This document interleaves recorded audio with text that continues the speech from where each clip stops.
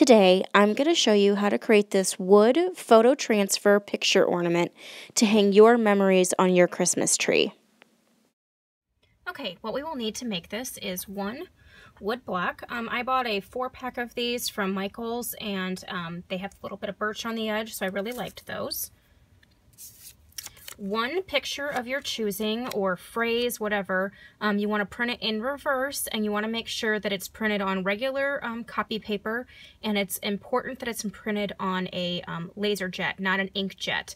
The laser jet is like a is how it prints like a copy maker, because it's a heat transfer and it's a all one roller versus the inkjet that just sprays the ink onto the image. So it's really important that this is in reverse so that your image comes out correct, and that it's printed with a laser jet, or you can print the picture on your inkjet and then just go make a copy of it, but it needs to be an inkjet to, or a laser jet to copy correctly onto our piece of wood.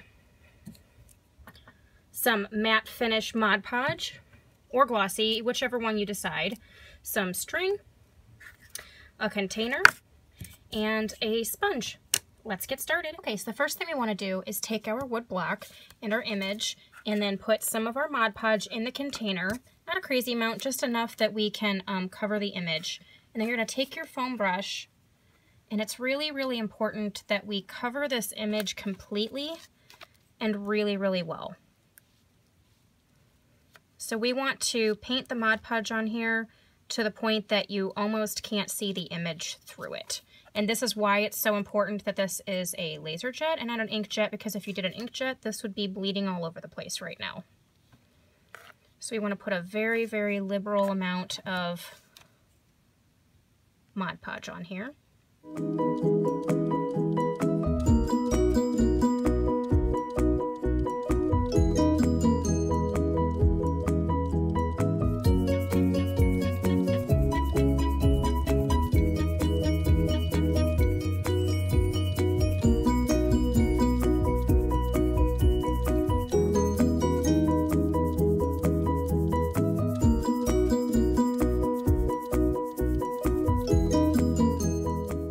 Okay, so once we get our picture covered really well, we want to pick our picture up and carefully place it on our wood block.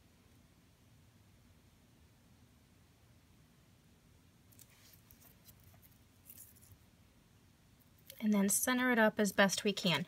We don't want to move it a whole lot because we don't want our Mod Podge to thin out, but then you really want to make sure that we press this down good, make sure there's no air bubbles under there. If a little bit of the Mod Podge comes out from the edge, that's okay.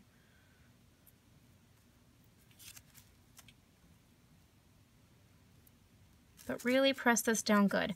Now, once we get it down the way we would like, it's really important that you let this sit overnight. It needs to sit 24 hours before we go on to the next step. So now we wait. Okay, so now that this has dried 24 hours, we are now going to remove the paper so that we are left with our photo on the wood. So to do this, we are going to take some water, and we're just going to get our fingers wet, and we're just going to rub the water onto the paper so that it starts to really wet the whole surface of the paper so we can start to see through it.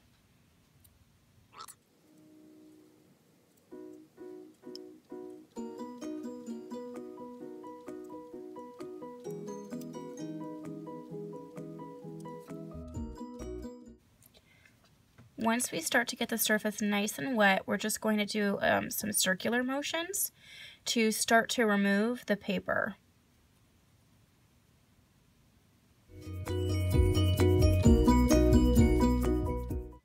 Okay, so once we're rubbing the first layer off, we can see our image below. It's really important that after you do a decent amount of rubbing that you just let it sit and dry again, because what you're doing is you're also making the surface of the Mod Podge a little bit tacky, and it makes it susceptible to damage. So when we get to a certain point, you want to let it stop, let it dry for about 10 or 15 minutes, come back, and then just kind of get any little excess paper pieces off. So I'm going to go ahead and let this dry, and we'll come back and finish this up.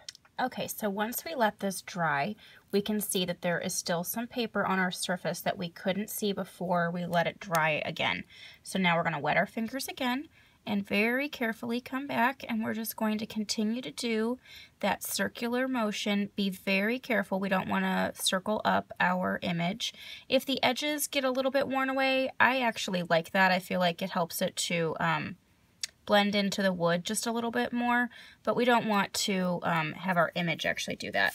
So just kind of wipe away occasionally, because all those little balls that we're getting up, that's all that excess paper that is still remaining.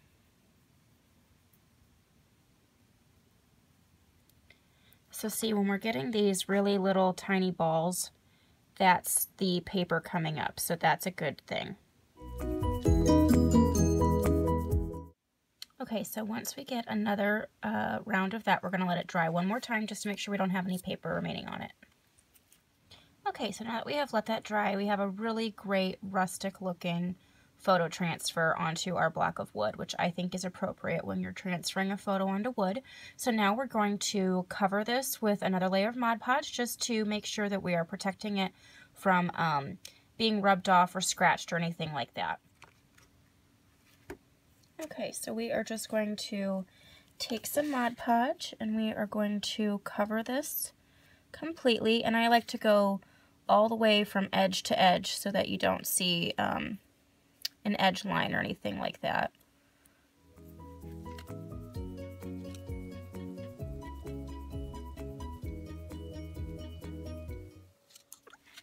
Okay, and now we're going to let this dry completely. Okay, so now that our Mod Podge is dry, I'm going to drill a hole through the top of this, and I will show you how to finish this up. Okay, now that we have our hole drilled through the top of our ornament, we're going to take some jute twine, and because the edges are usually frayed, I'm going to take some tape, and we are just going to fold it onto itself, and then we're going to roll it around the jute twine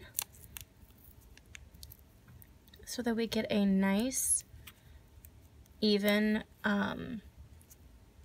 taping around, so it kind of makes a casing, so it will make it easier for us to thread it through our hole.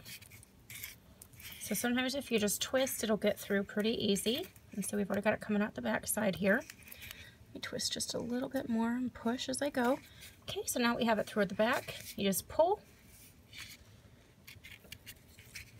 And I am just going to knot this.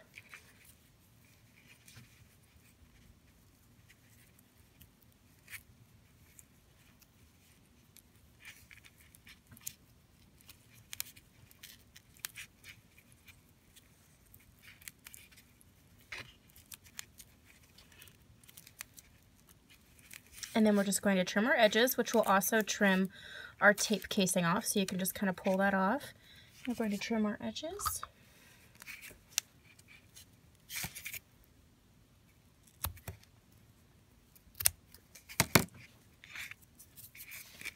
And I like to put the knot towards the back.